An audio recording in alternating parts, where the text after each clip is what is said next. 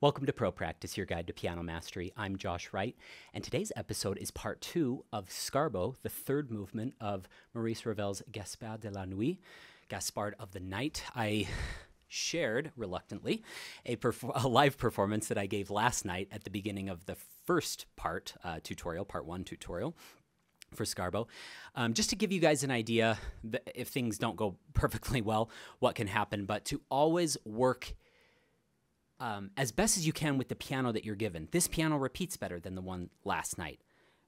Does that mean I have to truck this 2 hours north to go? No, you have to adjust to the piano you're on. Maybe the piano's a little heavier than you're used to. Maybe it's way lighter than you're used to, and you've got to lighten your touch even more. With a piece like this, the reason I like to preface with this is this piece challenges the pianist to the utmost degree with repetition, with acrobatics of jumping around. Practice as much as you can to perfection, but when you're in the performance, don't let a missed repeated note throw you and make you think you're a terrible pianist. We're going to start with this. We got through bar 395 at the end of the last tutorial. We're now picking up in 396. Here we go with that opening motive. So here, stay down in the key. I like to have some finger action, a little bit of rocking back and forth. Don't lift the key all the way up, but enough finger action to allow basically the jack inside of the whippin' there. If you want to get real down in the weeds, go watch my series with Hiram Weeble called Prepping a New Steinway, and there's one about jacks and resetting of jacks in there. So that's what you have to use. That's what the physical mechanism is doing in the piano. That jack has to reset for each of those, which is quite quick. So every piano is going to be a little different. Again, I like to count 9 and 5. So 1, 2, 3, 4, 5, 6, 7, 8, 9. 1, 2, 3, 4, 5. Off. Long off. I don't care. You don't have to do 3 plus 1 extra beat because of the fermata. This is mystery at this point. We have to be extremely ambiguous, maybe a little less. So Ravel starts the piece out with single notes, so now he's darkening it with these really low bass notes. Maybe a little less than this one. All the same concepts we shared in part 1 apply here. Okay, now he does not write eighth notes here, he writes dotted eighth notes. These are slightly slower. And 2 and 3 and 1. And I like to kind of exaggerate how slow that goes. And then here, voice the E, which will contrast really nicely with that D sharp, create a lot of harmonic tension there. And I like to count 12 here. 1, 2, 1, 2, 3, 1, 2, 3, 1, 2, 3, 1. So 4 groups of 3. I was counting off the actual beats there, but you can just think 1, 2, 3, 4, 5, 6, 7, 8, 9, 10, 11, 12, and then a group of 8. 1, 2, and I like to do the E and then the B, just a little awareness. It's quite soft there. 1, 2, 3, 4, 5, 6. Oh, that was terrible. And get down on the other side of this metal piece, according to what type of piano, it might be different. But in this Steinway, it cuts off the F to the E. There's a big piece of metal running through there. So I got to lean my whole body over because I like to watch the hammer rebounding. It helps me make micro adjustments, that hand-eye coordination. Once it's going, I can relax. 4, 5, 6, 7, 8. Okay, now, triple piano. 1, 2, 3, 1, 2, 3, 1, 2, 3, 1, 2, 3, 1, 2, 3, 4, 5, 1, 2. Sorry, I don't know why I was counting 1, 2 there, but 1, 2, 3, 4, 5.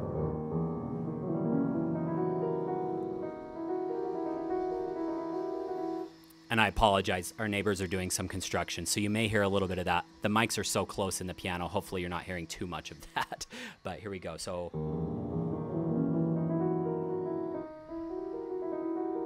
allow that to kind of evaporate off. So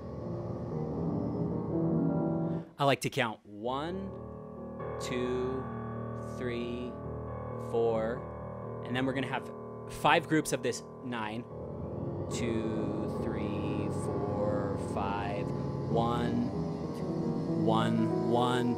And I like to slow that down just a little. Then change.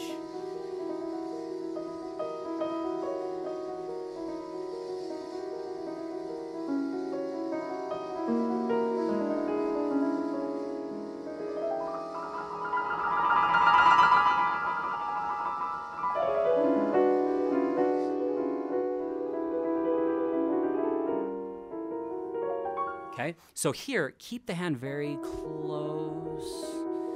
And this is just like a distant bell. And then just little bells. And I like go to there, then less.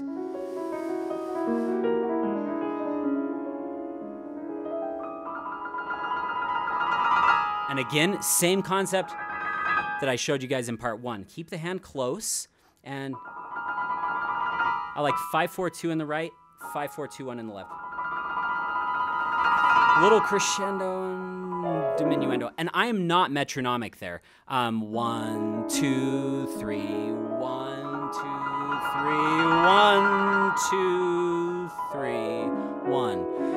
I'm approximating there, and that's I think in the spirit of this, because it grows and then it gets big and then it comes back down. So, and allow that to 1, 2, 3, 5, 4, 3, 2, 1, 1, 2, 3, 5, 4, 2, 5, 4, 2, 1 there. Oh, that was terrible.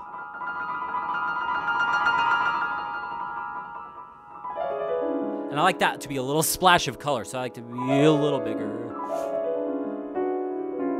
And then that comes out there, so. And I make a little move in 438 like that, so. Diminuendo, a little move. Okay? Again, I talked about in part 1, if one hand's getting too fast or too slow. My left hand is too slow. So speed that up. And sure enough, my trill gets better. And again, splash of color, 5, 4, 3, 2, 1. 1, 2, 4, 5, 4, 3, 2, 1. 1, 2, 3, 5, 4, 2. 1, 2, 3, 1, 2, 3, 5.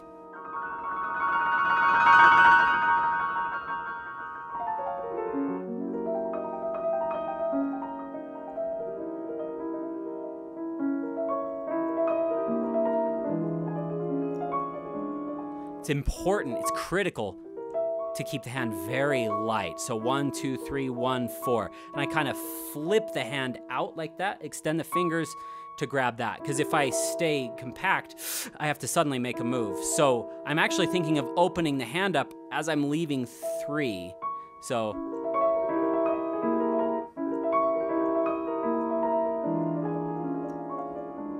A lot of practice was done when I was younger. Smacking those in order to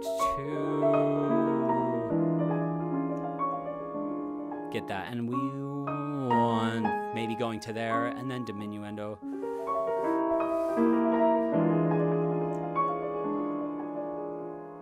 And then very soft here. And you can do a real slow pedal change like that. A little pedal change there.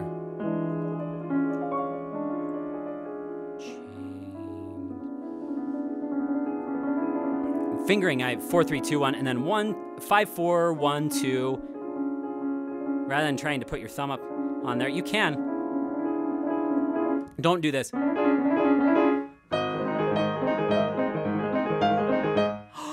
discovered that my hands do circles on that, and now I'm playing so mushy. Don't do that. Keep the clarity, same thing here. So it is a little bit of a circular motion, but you still keep the clarity in the fingertip. I like to crescendo. and start extra slow. To me, this sounds like a